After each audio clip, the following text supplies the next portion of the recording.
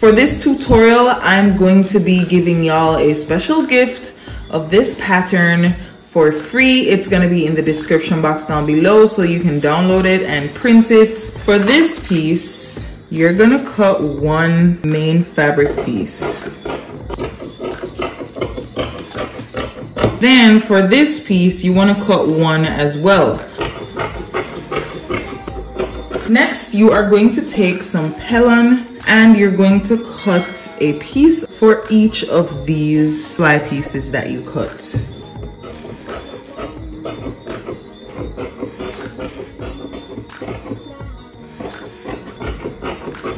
You're now going to use your iron to press the pellon onto the fabric, and you're just gonna press that down on as well. Seconds in each spot. So in my last video, I gave these different names. So this is fly piece A because this is what we're going to be starting with, and this is fly piece B. So remember that throughout this video: fly piece A, fly piece B. What you're going to do on fly piece A is that you're going to fold it right sides together like this, and you're going to put 2 pins in the bottom right here. And we're gonna take it to the sewing machine and stitch right here with a 1/4 inch allowance. So you're gonna take fly piece A after it's been stitched. You're going to clip away this excess fabric here and all the excess fabric down here. So you're pretty much cutting away all the excess fabric that's down here. So then you can turn it out like this. You want to just shimmy this so that the corner will be fully expressed, and you're just going to press it flat like this. So with that being done, you're going to use your serger to serge along here, and you're also going to use your serger to serge along here and here. If you don't have a serger, you can just skip this step. Push in first.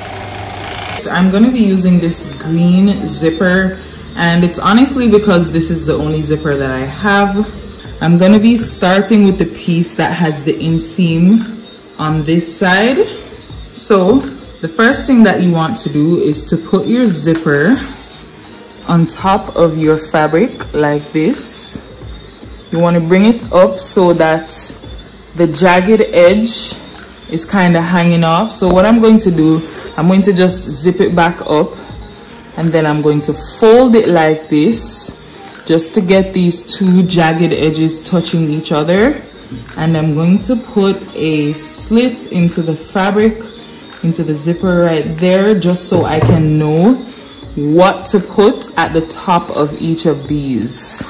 Okay, so when I start here, I'm gonna line up the clip that I put on the zipper with the top of the pants piece, and I'm going to pin this into place.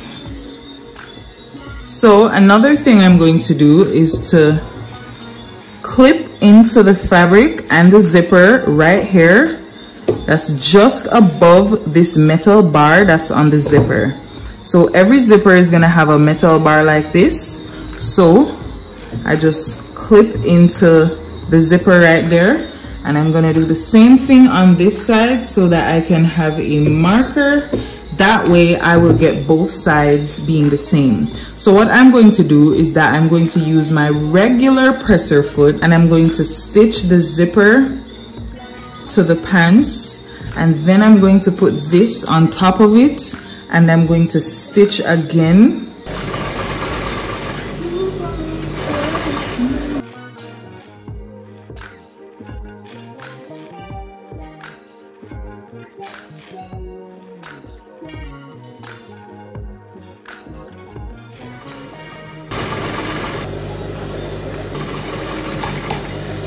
I forgot to mention that for the best results, you want to also finish this area with your serger, but again, if you don't have a serger, then you want to turn it by 1/4 inch and just get rid of the raw edge. I want to show you guys a close-up of what this looks like. If you want to use a zipper foot, then you can. That will actually give you much neater results.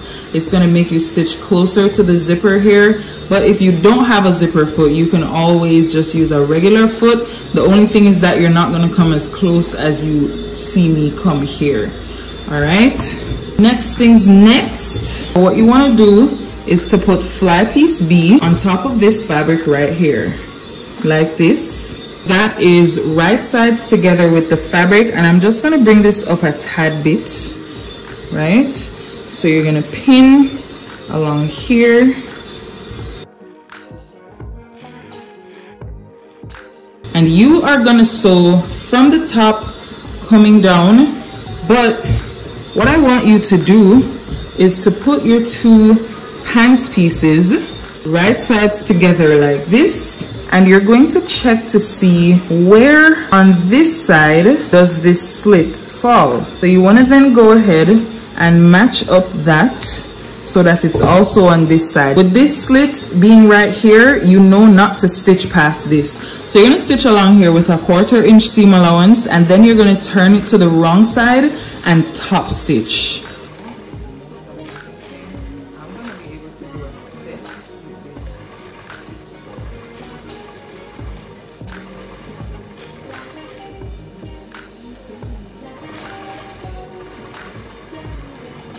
Okay, there it is, there it is. What you're gonna do now is that you are going to take this piece over here and put it on top of this piece over here. You wanna make sure that the top of the pants matches up, and you also want to make sure that the zipper is covered.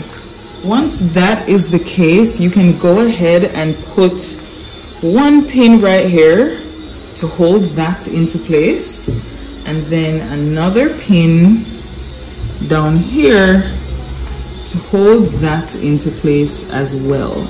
Then you're going to go to the wrong side of the fabric, and you're going to hold the zipper and this piece of fabric together. So you're going to hold the zipper and fly piece B together, and you're going to put some pins. So I'm putting one pin right here, one pin right here, and one pin right here. So I have 3 pins in this now. So what I'm going to do is to just remove the pins that I had put at the front here, and that way I'll be able to turn this piece away. And if I go to the wrong side of the fabric, I can see exactly where I'm going to be stitching. So I'm going to take this to the sewing machine, and I'm going to use my zipper foot to stitch along here.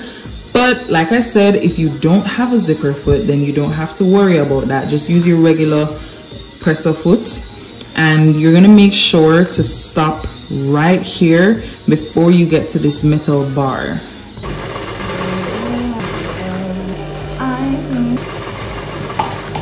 The first thing is that you're gonna take this fabric and turn it away from the zipper. So you're pretty much putting it over to this side as opposed to being on this side.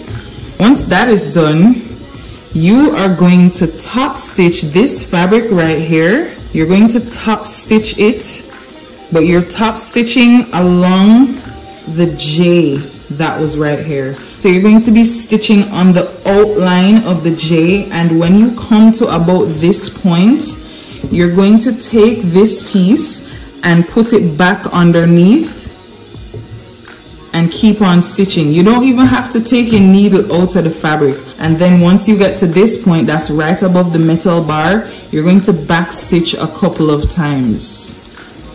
And then you're going to turn this over, and you're going to stitch from down here up to where these 2 slits are in your fabric to pretty much complete the front of this.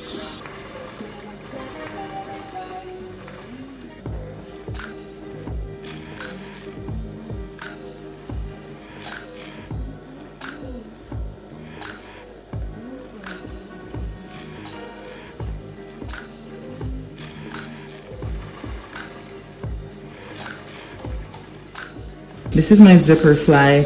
I know it might look confusing because of the African print, but this is the vibe. This is the vibe. Boom. So I like to open my seams and press them flat. Boom. That way there's a much cleaner finish. I hope you enjoyed this tutorial. Check out my next video up here.